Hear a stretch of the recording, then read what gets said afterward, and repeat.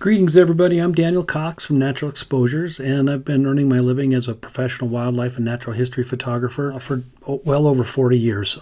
So in that time, and especially in the last 20 years since I've been shooting digital, I've found some programs that are a little different than what most people know about.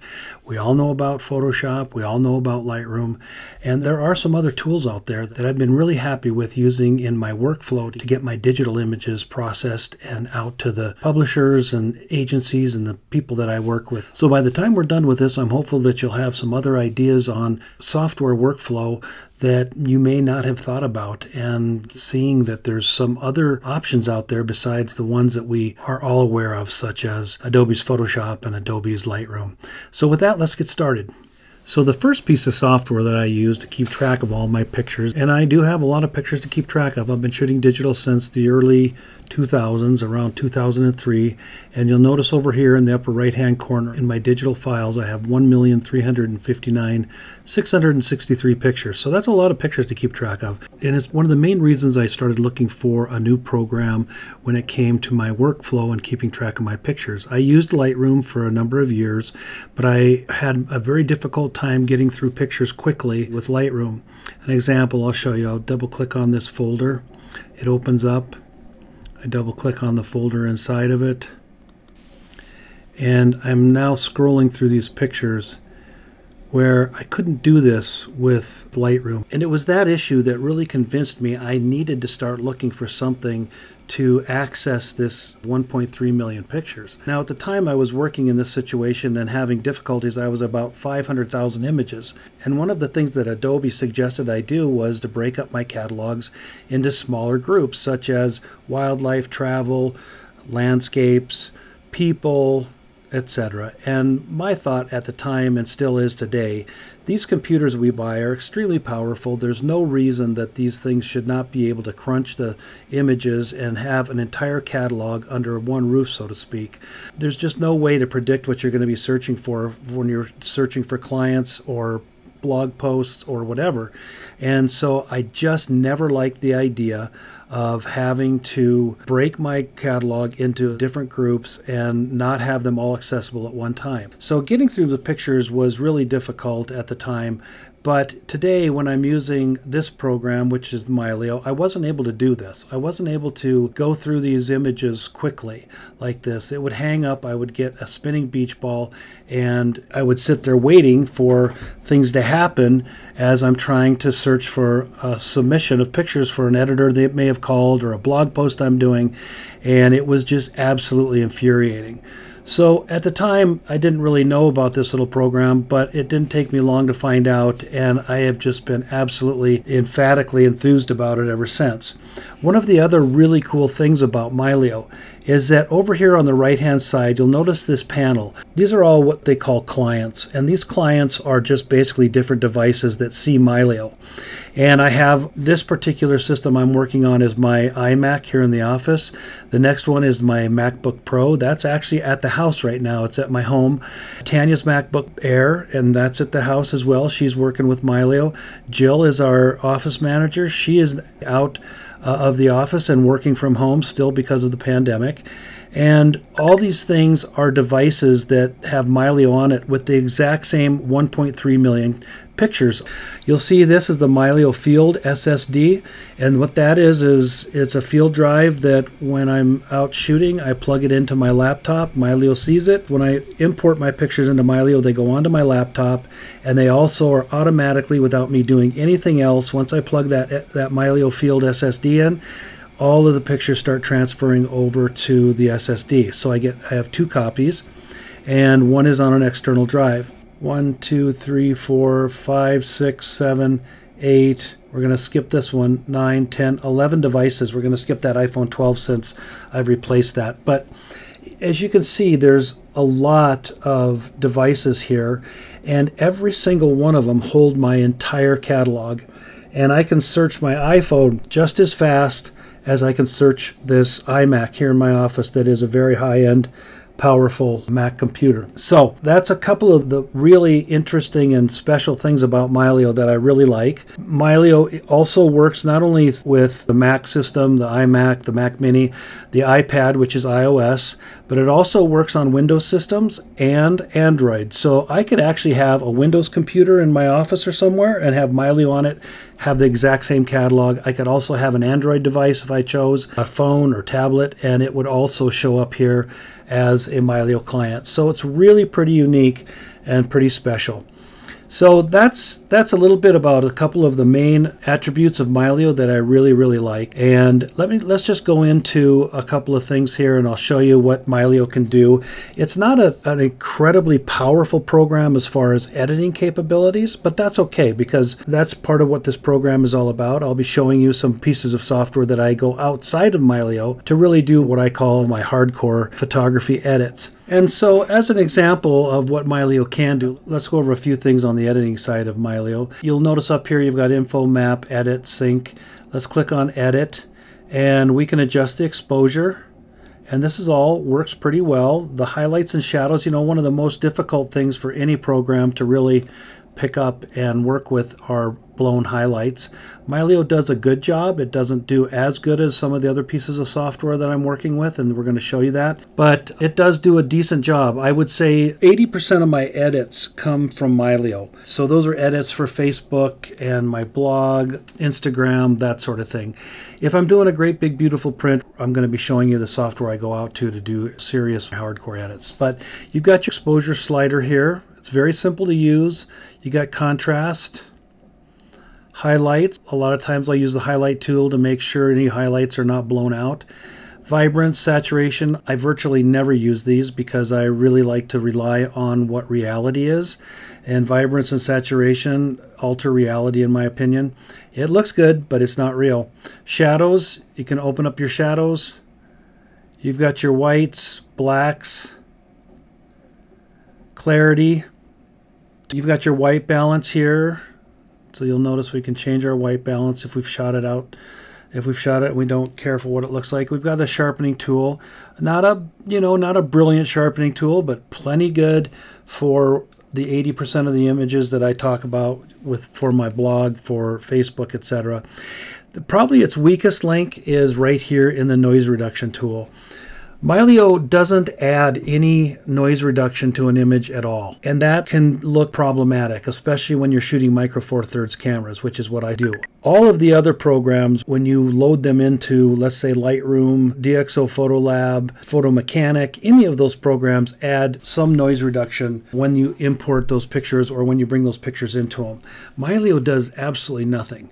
I wish they would change that, but it's not a big deal because if we do run into problems, then we take it out. But it does have a light and a strong noise reduction tool, and these work for 40% of my noise reduction issues. I will maybe use these, or if I have serious noise, I'll take it out to the other programs that we're going to be talking about. So you've also got the ability to do black and white, which is not real obvious in this picture because it's almost black and white on its own. And you've got little spots up here in the histogram to show you your areas that are clipping. So these are all the dark areas that are going to be too black to print anything from, and if you can use this to go down here and adjust your blacks so that you're not clipping those blacks. Same with the highlights. You can click on this and there are no clipped highlights, which I figured was the case anyway, because we notice our histogram here is to the left of the right goalpost. We can shut that off, but these also work even if you're just dragging your cursor over it. So you can see that come up. Okay. It's got a great crop tool, very much like Lightroom. You hit the R key, comes into crop mode. This is square, but let's go to the original crop, and let's come in and tighten this if we decide we want to do that. Goes vertical by dragging up. There's our new crop. And then we also have information that we can add to these pictures. This is the caption area, and here is the IPTC information as to who shot this picture. We've got keyword capabilities. You can do many images at one time. I'm going to grab a series of these and take this caption out. First I'm going to copy it, and then we're going to take it out and we're going to put in test. and you'll see how quickly it renames all those images. So that's how quickly you can caption your photographs. Keywords, same thing. So now let's move on to the second most important piece of software that I use in my workflow, called DXO PHotLab. DXO is basically a raw conversion software program that converts the raw files. It processes them in a way that gives me all the details, all the dynamic range that you can possibly get out of your particular camera and lens. And in fact, DXO's claim to fame is that they take every camera, virtually every camera, and every lens for that camera, take it into the lab and calibrate software to determine issues with that lens and that camera, and then fix it when you bring it into the software itself, into DXO PHotLab. So that's the main reason I use DXO. It's got tremendous capabilities in giving me the highest quality image that I can get from my raw files. And to do that, I simply click on an image in Mylio, go up to Photo, Open With, come down here to PHotLab 5 and bring up this image in PHotLab. PHotLab not only processes the image for the highest quality, but it has some tools that Mylio doesn't have. And this is the program that I would use if I'm going to be sending pictures to a publisher that maybe have requested some photographs from me, or if I'm making a big wall print. And so I'm just going to show you the basics. We're not going to go through all the details of PHotLab, because I'm going to go over some of the things that are most important processing for a publisher or creating a large fine art print. You'll notice up here in the right hand corner are tabs. You can adjust your exposure here. You can bring back your highlights. And this is where DXO really shines, is that it has the ability to bring highlights back. Mylio just can't get. You can bring the shadows up. We don't have a lot of shadows in this picture, but notice his nose is coming up and we're seeing more detail in his nose. You've got your tone curves here. Typically for publication, I'll type in 250 and 10. That will set my tone curves. You've got a lot of other tools in here. You know, you've got your DXO Clearview, which is always way too much. Sometimes I'll use this, but only use it and then bring it way down. But in general, I don't use DXO Clearview Plus very often. You've got your color corrections, white balance here. And you can take it even to the next level with specific channels, etc. down here. I don't use this, I use the basics. And you have other options here. And one of the great tools that DXO has is this denoise technology. We don't really have any noise in these polar bear pictures, so let's go over to an image that I often refer to when wanting to showcase the noise reduction capabilities of DXO PHotLab. This was an image shot on my Lumix GH5. I accidentally shot this at 12,800 ISO, and it really came up with some strange colors. You'll notice the tremendous amount of noise in the sky and in the dark areas of this image. It's really, really horrible looking. So let's take it out to DXO. We're going to click on Open With. We're going to go into DXO PHotLab 5, and here we've got it in PHotLab 5. DXO has 3 different noise reduction tools. They've got high quality over here on the right hand side. If you look at my cursor, this will give you an idea of what high quality is, and it's showing you in the window what it looks like at 100%. Now, looking at it over here, when you're in high, it'll actually give you an idea of what the noise reduction is going to look like overall. But when you go to prime or deep prime, and deep prime is what I use most often, it will only show you what it's going to do with noise reduction by this little tiny window right here. Because if it was going to show you the entire image, it would take so much computer power that you would not be able to work on this image very well. So they just do this one little chunk right here. So what I want to do is, you'll notice that this little tower here on the top of the church is really a good fine lined, detailed piece of the image that we can see with the sky behind it. So I'm going to click on this magnifier tool. I'm going to go over here, I'm going to click on this, and then we're going to go over here and look at what it's going to do with the deep prime noise reduction. And it is amazing. There's still lots of detail in the metal structure going into the sky, and the sky has been cleaned up completely. If we want to go down into the shadow areas, let's go down here into this area where we've got shadows. Look at how detailed this still is. The trees, the shadows of the roof, Let's go down here and take one of these areas. And so I can go up here and I can look at the detail in this. It's absolutely incredible. So this is the power of DXO Deep Prime, and this is what I run my pictures through when I have got a really challenging image that has a tremendous amount of noise in it.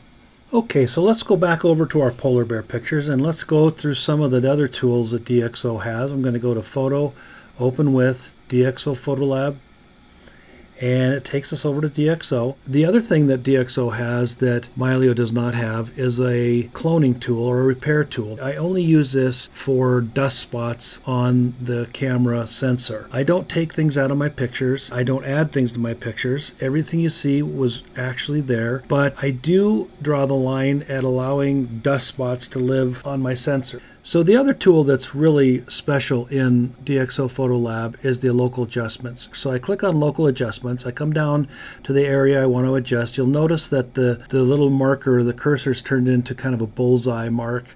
I'll bring it down here on the bear's face. I'm going to do 2-finger click or right click for a Windows machine, and I'm going to tell it to give me a control point. And we're going to work on the bear's nose. So I click on the bear's nose and it gives me a circle. Now the eyes are within this circle, so I don't want it to adjust the eyes, so I'm going to bring it down by clicking on the edge of the circle and then dragging it. Center it a little bit, and then I'm going to drag this exposure down, and notice how it's taken all the details out of his nose.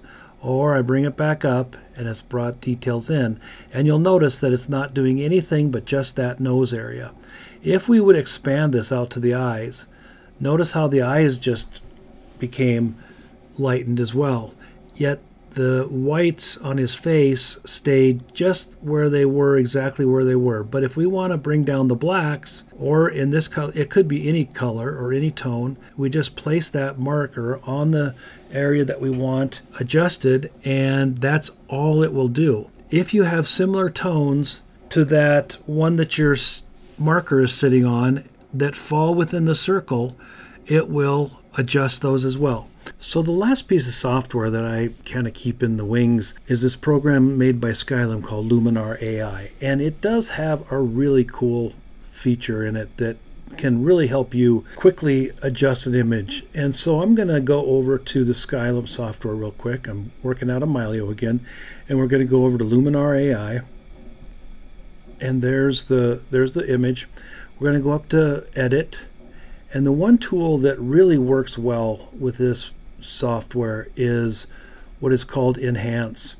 And this thing actually balances the brightest skies with the foregrounds and does it really quickly. So I'm going to give it just a little bit of an AI adjustment.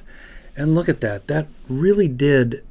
I can get this same exact effect in DXO PHotLab, but not with that one slider option. So that's about it. I hope this little presentation gives you some ideas on the possibilities of using other pieces of software in your workflow than the ones you typically know about. I know it's been a tremendous advantage for me. It's worked really, really well. Very convenient, very fast, very efficient to have all of my pictures on all of my different devices. So with that, we'll end there. But if you enjoyed this little program, please feel free to come over to our YouTube channel, Natural Exposures TV, where I do similar things on YouTube. So thanks for joining me. Stay safe, stay healthy, and continue your support for Nampa.